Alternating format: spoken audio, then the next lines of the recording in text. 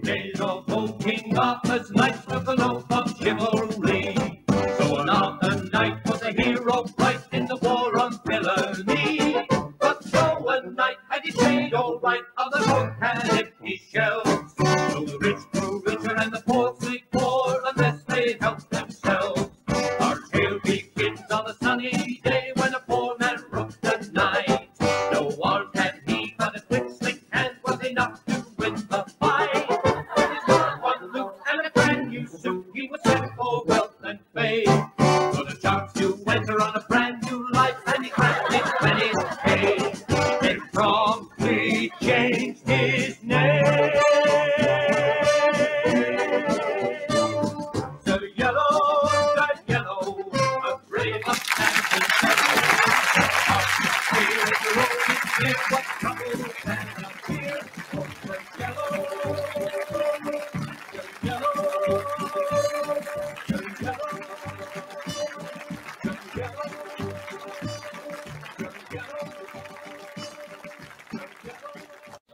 Lower me gently to the ground, Gregory.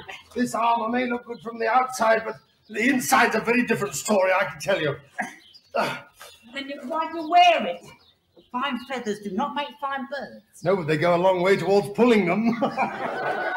You know what they say, clothes make it for man, Gregory. And in these togs, you and I will really hit the big time. Every castle drawbridge will be lowered. Every portcullis will be raised. Free food, free wine.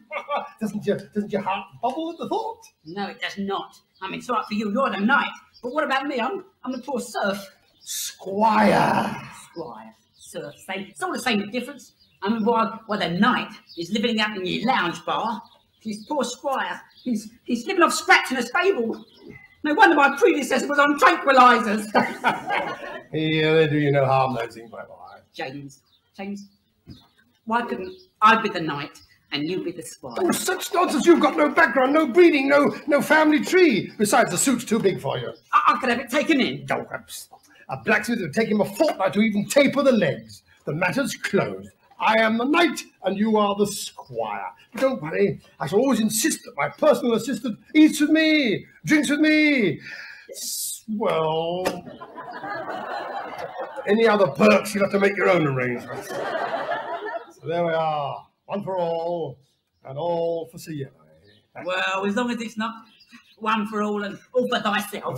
Good. Now then, let's get to that pub ere the towel goeth up. Right. Don't worry. I'll see that you get a square deal, serf. Lovely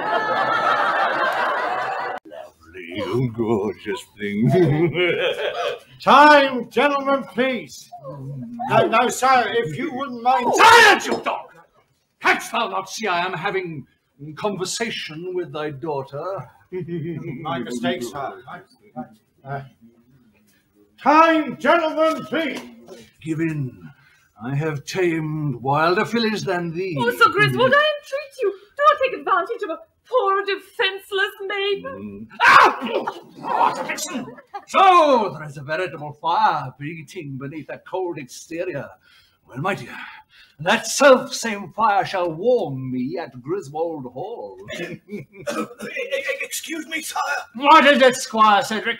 I have just recalled, sire, that we are supposed to be dining tonight with the sheriff. The sheriff? Oh, curses and double curses. Oh, thou art an imbecile. Remind me tomorrow to put thee on another memory-refreshing course. Oh, no, I pray thee, sir, not the rack again. I'm too tall for me tights as it is. Snivelling ingrate. We must leave immediately. Unfortunately, my lovely, this forgotten appointment decrees that I will have to forego temporarily the pleasures of thy flesh, but only for tonight. For I assure you, I will return for thee at cockcrow. At cockcrow, do you hear? Have her packed, prepared, and ready. Otherwise, it will be the worse for you. Sweet dreams. Oh, beloved. Come, Cedric! Oh, women, the trouble they cause. Oh, come on, my little beauties. All isn't lost. Come on. I'm so nervous. I don't know what to do. Oh, for the umpteenth time, try and look mature, manly, and menacing with it. Now you look as if you're going to be sick. Pull yourself together. We're going into a public house, a place of relaxation and gaiety. Right.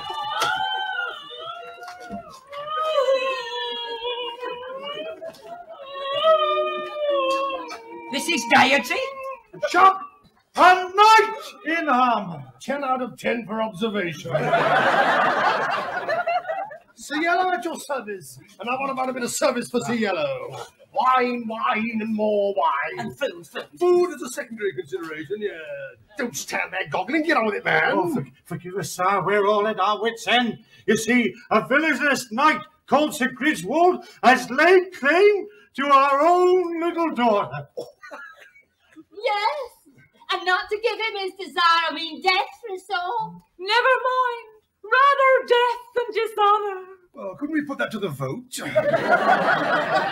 Unless I can find some brave warrior willing to champion me before Sir Griswold come at cockcrow. Cockcrow? Well, I think I can fit you in at cockcrow. Oh, bless you, sir. Have you gone raving mad? Oh, noble knight, how can I ever repay you? Oh, I'll think of something, don't worry. To think that you could even contemplate fighting for my honour. I think it is thee who'll be fighting for thy honour. If it'd be of any help, sir, you don't want to watch Sir Griswold when you fight him, you know. Oh, yeah. Oh, yes, sir. Because he likes to attack with the sun behind him. And may ye survive the fight, sir. If you don't bring me a drink, I won't survive the night. Get on with it. Oh, don't worry about Sir Griswold. I'll look after him. That is, provided you give me VIP treatment on the house, understood? Oh, I'm afraid the draft's off. But we've got a terrific keg in here. Well, go on then. I've never quaffed of ye pressurised ale before.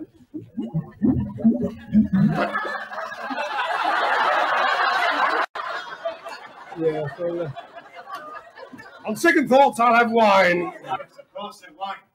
Now, if I anticipate Sire's taste aright, he'd fancy something of subtle promise and a full body. Yes, where is your daughter? She's upstairs, sir, warming your bed. Warming my bed, impatient jade. Fetch her down at once. Let's share a flagon of wine together. I'll do that, sir, yes. James, what are we hanging about for? Why don't we just drink up and disappear? The way you're going on is eat, drink and be merry for tomorrow. Tomorrow, you and I will just be a cloud of dust on the horizon, 1 hour before cockcrow. That's better, James.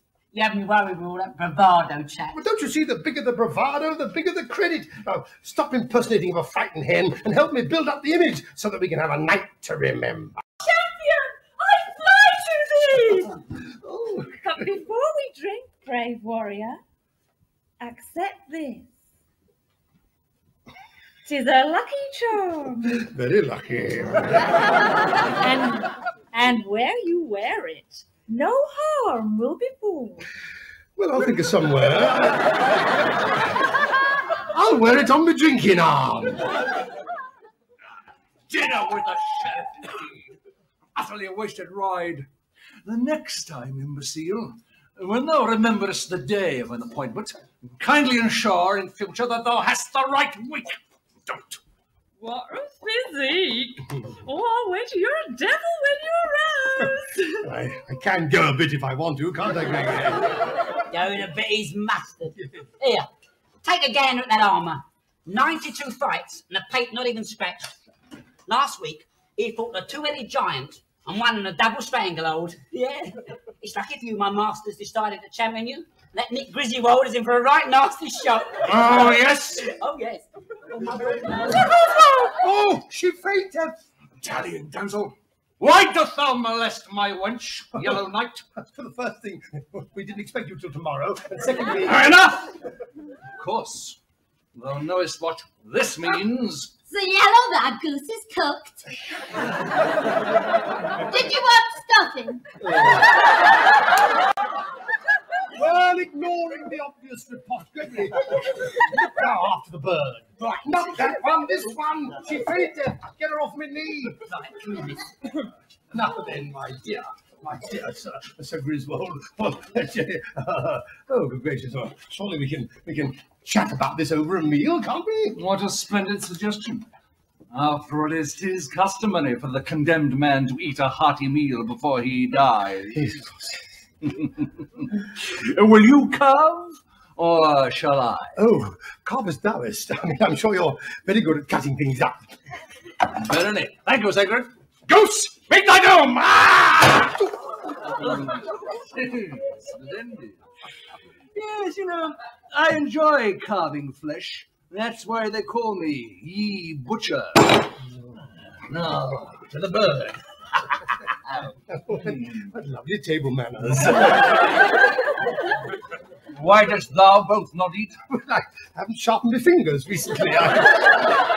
It's sort of dieting, you know. Dieting? Ha! A plague on my diet, that's what I say. A short life and a merry one. That's what I say. What sayest thou? For what I am about to receive, may I be truly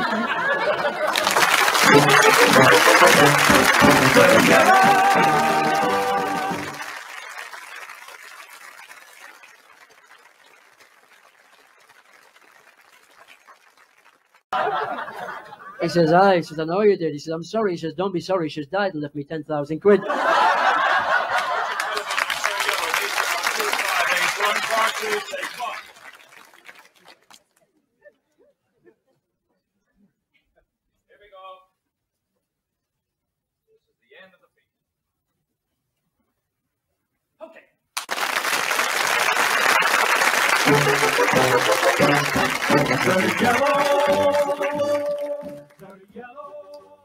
That's splendid. So then, to settle. The contest shall be battle axes a cockcrow to the death.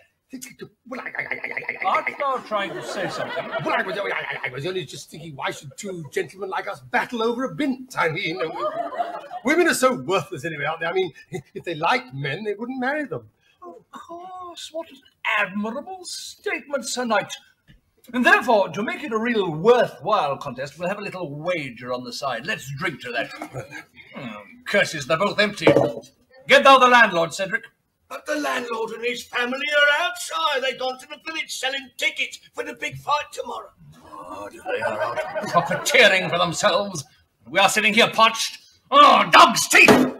This merely increases my displeasure. Oh, cat's whiskers, does it really? Well then, we'll go and fill the flagon, don't you? What wouldst thou demean thyself by assisting this half-pint serf? I've got to keep close to him. He's got the housekeeping money. I warrant he'll not be so witty at cockcrow. Come on, let's make good our escape. The door is locked! Locked! Medieval heck. What are we going to do? The only thing to do, I know, we must get that Sir Griswold the worse for liquor. Good I idea. didn't know one could be the worse for liquor, as a matter of fact. But pity we couldn't slip him a Mickey Finn or something. A thought! What, a thought struck his thou? Yes. What is it? Tranquilizers. Oh, what a good thought, yes. What did it say here? 1 pill to purge the urge, and 2 pills to see you don't get it in the first place. Yes, well, just about fix him, I dare say. Now then, you must remember, whatever else betide, we must only drink out of the white one. Just from the white one. That's the idea. Because I don't want to get my urge submerged. At my age, it takes me long enough to get it going as it is.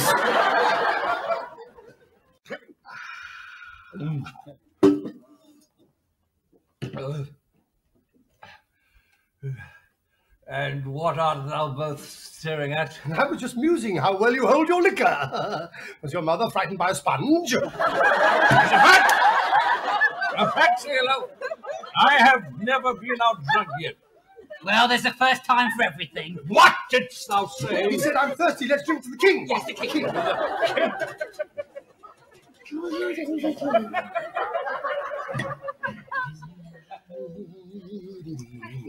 This wine tastes amiss. Is it corked? No, it's Spanish. And I warrant you it was a good year. And my master should know, drink's his hobby. Yeah, never mind thy master's dubious hobbies now. Thee will drink with thee. No. We're only supposed to drink from the white one. What did you say?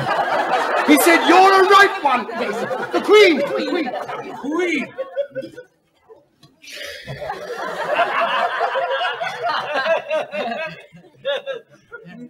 Thou dost not know that I rumblest thy little scheme. Thou art both trying to drink me under the table. Very well. I'll make a wager. I wager all that I will be ye last man standing on his feet. I tell you what, double thy money.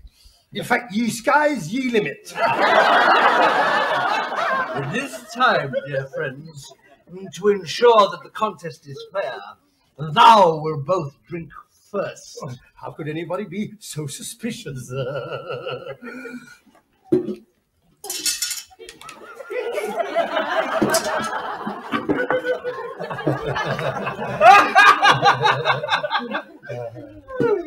Now, indeed, we will see who is the last one standing on his feet. Standing on...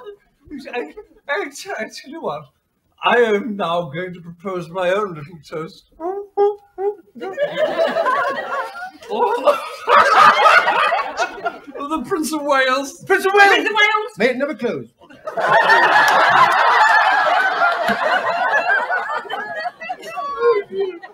It amuses me that you two think that you could possibly drink me.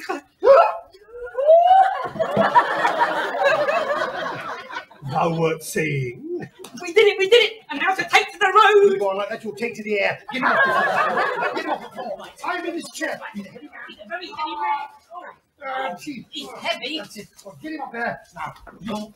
I use this napkin. Right. And you bag him. Now, don't get him mixed up, you silly fool.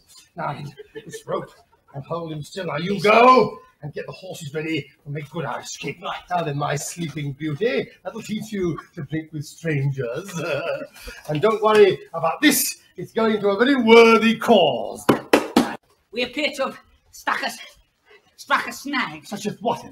Well, their horses, they're all up outside, and the stable's all chained and padlocked. Padlock The on the... squire must have done it.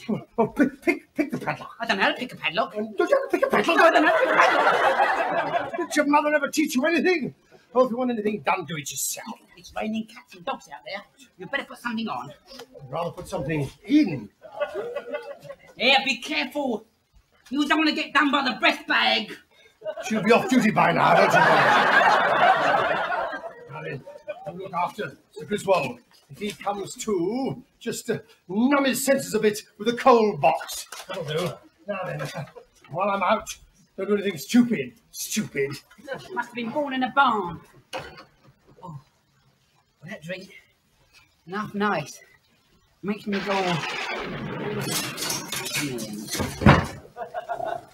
Oh dear.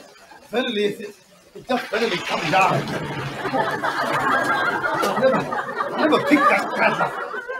Dear. Oh dear. 2 drinks and I feel as pixelated as a newt.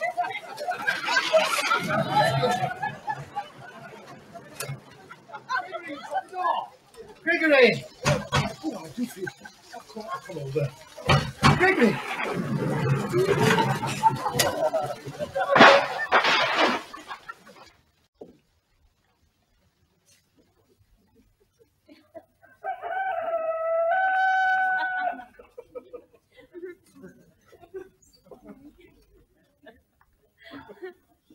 Oh, my poor head. What am I doing sitting by this door? I remember now. We came in here last night to have a drink. That's right, we came in here and then we locked you up, I remember that. And then James went outside. James went outside. He's been outside all night in the rain. James! Oh, James!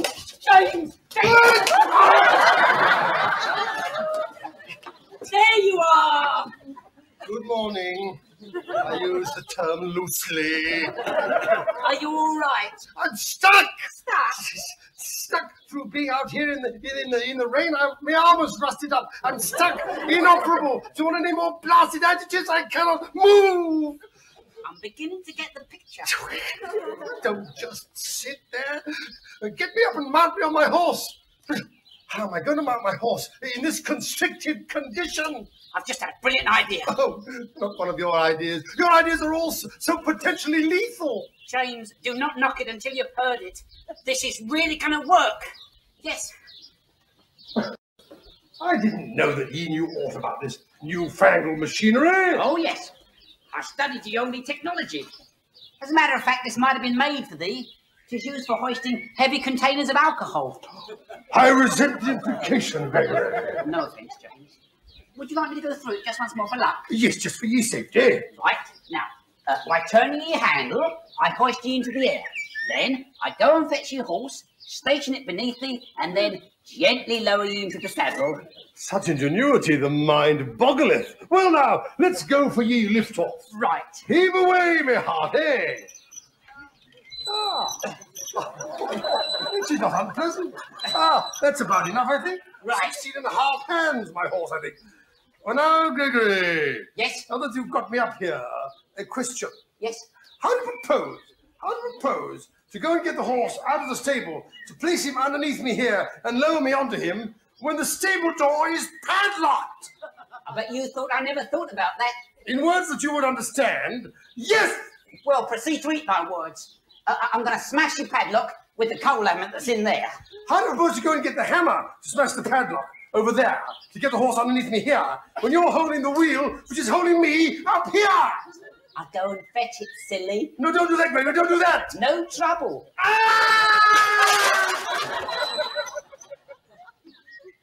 Oh, ye bird brain!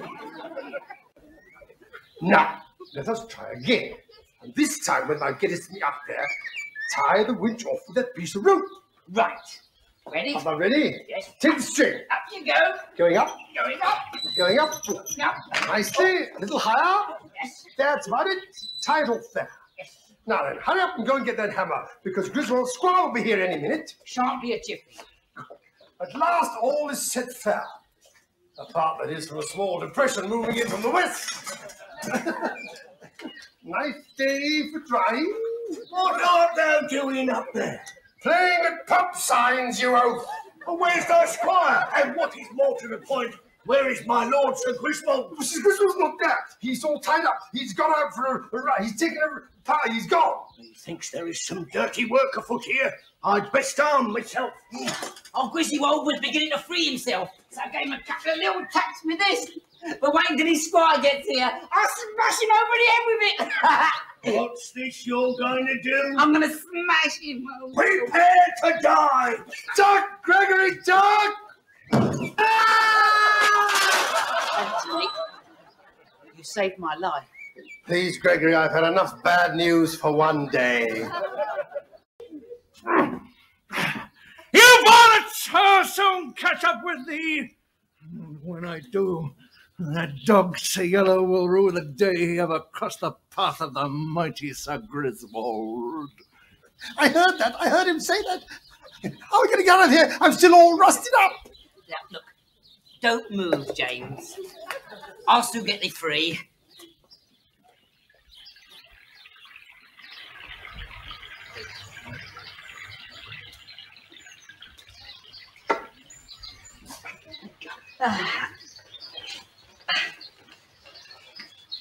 Isn't this lovely, James? The river, the fresh air. The money. Here, won't Sir Griswold miss it? Oh, I never thought of that. It's the spoils of war, you idiot. Yeah, but he threatened if he catches up with us.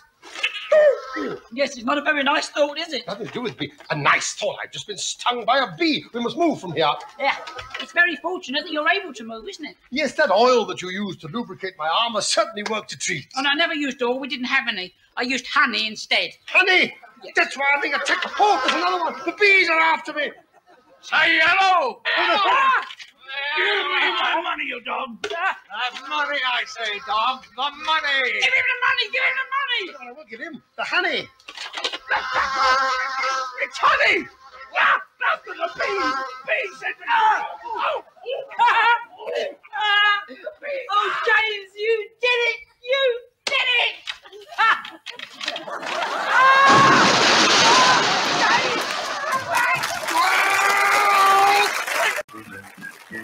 No,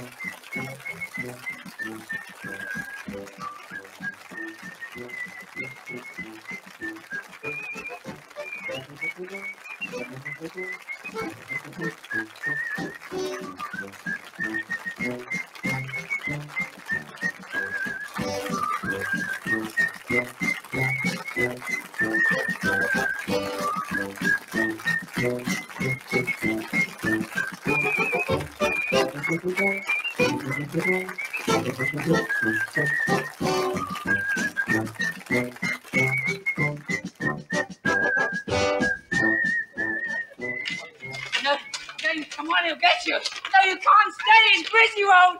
James, come on, don't stay, James. Come on. I've got to sit down. I can't hear.